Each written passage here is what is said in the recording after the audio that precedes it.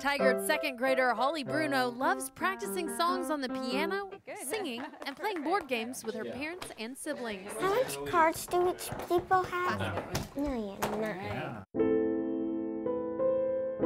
She was your typical 8-year-old girl until August of last year when she started feeling pain on the side of her face. They diagnosed it as an ear infection probably by 5 different doctors that just kept telling us that ear infection, it'll go away, it'll be better soon, and then she was just in excruciating amounts of pain for weeks. When the pain was so bad she couldn't move the right side of her face, Holly's doctor ordered a brain scan and an MRI.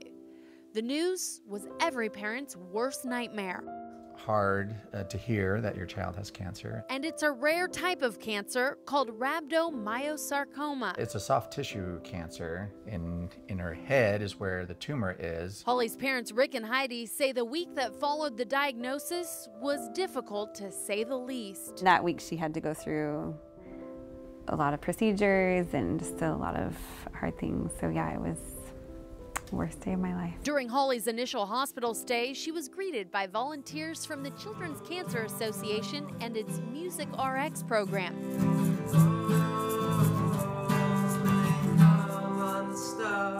Musicians perform and sing along with kids who are hospitalized with cancer and other serious illnesses. It provides a distraction from the treatments and procedures that can be scary for kids and parents.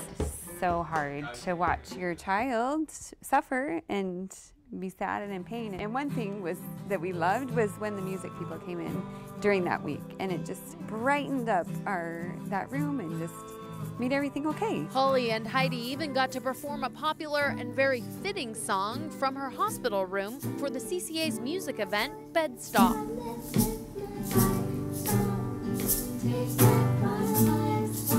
Heidi says she can't think of anything more therapeutic for little Holly than music. It's fun to see that puts a smile on her face. The YouTube clip of the mother-daughter duo performing Rachel Platten's fight song now has nearly 1,400 views. But music isn't all that the CCA has given Holly. She's also been matched with a chemo pal named Mandy. I like when she brings toys and it helps distract me from my tummy and the chemo. Our chemo pal is so great to come and be there with her and help her have fun. Just makes us excited to go. Her siblings get jealous that she's the one going, not them. Holly's mom and dad say while she still has several months of chemo to go, they're hopeful. And they're grateful. They say the CCA has brought joy to their sometimes heart-wrenching fight against cancer. No, I've still got a lot of fight left in me.